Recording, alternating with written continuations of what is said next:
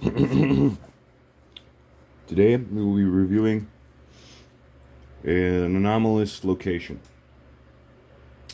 Item number SCP-100.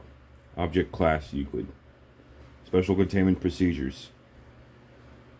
SCP-100 is to have 6 guards patrolling the interior of the perimeter's fencing, and 2 guards dedicated to the monitoring of the interior and exterior of both warehouses and the residential building. With reactions to occur every 3 hours, any unauthorized personnel found within SCP-100 are to be detained for questioning prior to amnestic administration and release. 3 guards remain within the storefront of SCP-100, with rotations to occur every 8 hours. The storefront entrance is to remain locked at all times, with keys provided to necessary personnel. Private property and no trespassing signs are to be posted on the front of the storefront to deter any customers from stopping at SCP-100. It should be noted that any constructs SCP-100-1 created are to be removed from SCP-100 and melted down into slag, with the exception of SCP-100-2-A and SCP-100-2-B. Should SCP-100-1 become uncooperative, SCP-100-2-A and SCP-100-2-B may be removed from SCP-100 until that time SCP-100-1 becomes cooperative again. The largest of the 2 warehouses within SCP-100 has been converted into a basic research facility. All objects created by SCP-100-1, excluding SCP-100-2-A and SCP-100-2-B, may be used for research purposes. Testing on SCP-100-1 itself may only be conducted with written permission from the acting head researcher. Description: SCP-100 is an abandoned scrapyard 80 kilometers from South Carolina, known as Jamaican Joe's Junkyard Juleby. The scrapyard covers roughly 5,000 square meters of fenced-off land, consisting of 2 warehouses, a storefront, and a small residential building, as well as neglected land and land used for storage. SCP-100 holds roughly 1,500 vehicles, both pressed and unpressed, as well as roughly 1,400 kilograms of separated scrap, estimated to be worth $5,000.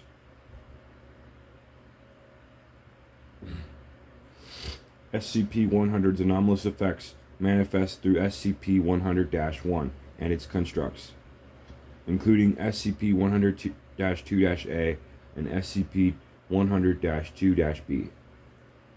Autonomy is lost when SCP-1 or one of its objects cross the fence perimeter of SCP-100, remaining in the state until reintroduction. SCP-100-1 is an autonomous, sapient, humanoid construct consisting mostly of copper piping, uninsulated copper wiring, and aluminum cans. SCP-100-1 lacks the ability for written or verbal communication. However, it possesses the ability to communicate using rudimentary sign language. SCP-100-1 is largely uninterested in conversation outside of sales, and information gathered from it has been limited. SCP-100-1 appears to possess skills in craftsmanship, demonstrating the ability to operate tools such as arc welders, drills, and power saws, as well as heavy machinery such as car compressors and forklifts.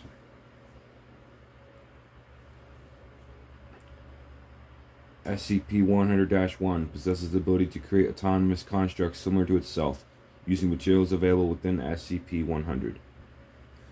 SCP-100-1 tends to create 4 specific animals: iguanas, crocodiles, turtles, and flamingos. However, SCP-100-1 has been known to craft other species, such as domestic pets. To maintain compliance, SCP-100-1 has been allowed to keep 2 objects labeled SCP-100-2-A and SCP-100-2-B. SCP-100-2-A and SCP-100-2-B are constructs superficially reassembling insects, assuming to be created by SCP-100, as they have occupied SCP-100 since the initial discovery of SCP-100.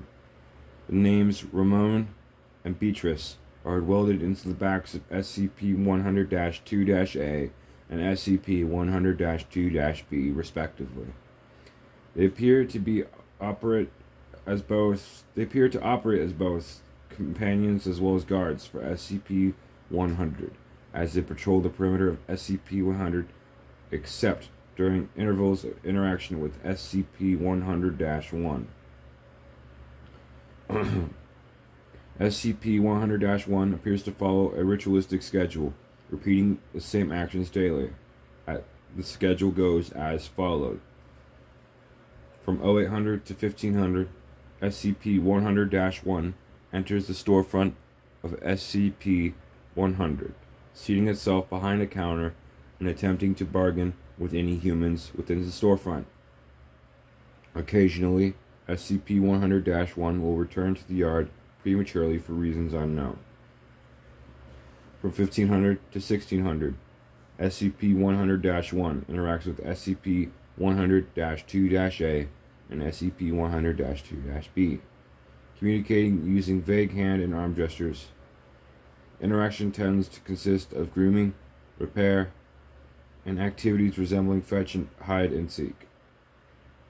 From 1600 to 2000, SCP-100-1 performs various tasks, including taking stock of material within SCP-100, cleaning and maintaining tools and heavy machinery, and cleaning the interiors and exteriors of buildings present within SCP-100. From 2000 to 00000, SCP-100-1 performs what is assumed to be leisurely acts, ranging from creating new construct, interacting with SCP-100-2-A, SCP-100-2-B, and patrolling SCP-100.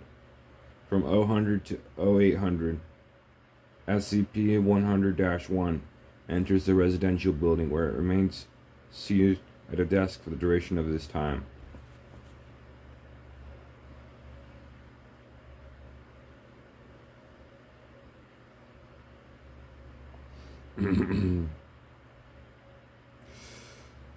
SCP-100. In the event that a human enters the storefront of SCP-100 during the interval of time SCP-100-1 is seated behind the counter, SCP-100-1 will attempt to bargain with them, using a variety of gestures to convey meaning. Most attempts by SCP-100-1 are to sell scrap, figures of its own creation, or repair services. However, it has been known to purchase scrap. Despite SCP-100-1's inability to read, it possesses the ability to perform basic mathematics, as demonstrated by sales. Sales made by SCP-100-1 are typically met with some degree of unfairness. SCP-100-1 has been known to intentionally use faulty scales and contaminate scrap piles with cheaper metals, and has demonstrated knowledge of the area of effect within SCP-100, as SCP-100-1 has sold constructs repeatedly, despite the loss of autonomy when exiting SCP-100. Efforts to confront SCP-100-1 about this have been met with both distress and indifference, with referral to a sign posting on the wall reading, "No refunds, Mon," happening regardless of SCP-100-1 emotional response. SCP-100 was discovered on 11-09-1976, following reports of strange machines operating from within the scrapyard. These rumors were discredited as urban legends, and a Foundation agent was sent to SCP-100 to act as the landowner until containment was performed under the guise of property sale. A wooden privacy fence was built along the former perimeter of SCP-100. One-way windows were installed in the storefront, and a highway now running through the nearby town of redirects the majority of civilian traffic. Addendum SCP-100-A. Records show the property is owned by one Joseph DeVell, with the mailing address sharing the same name. Local utility companies report billing had stopped approximately 3 months before the discovery of SCP-100, which was found abandoned save for SCP-100-1, SCP-100-2-A, SCP-100-2-B, and several avian and canine figures presumed to be made by SCP-100-1. The initial sweep of the buildings revealed the residential building to be mostly bare, with the only sign of former occupants being a note found taped to the door of the storefront. See or refer to Document 100-A. Incident 100-A.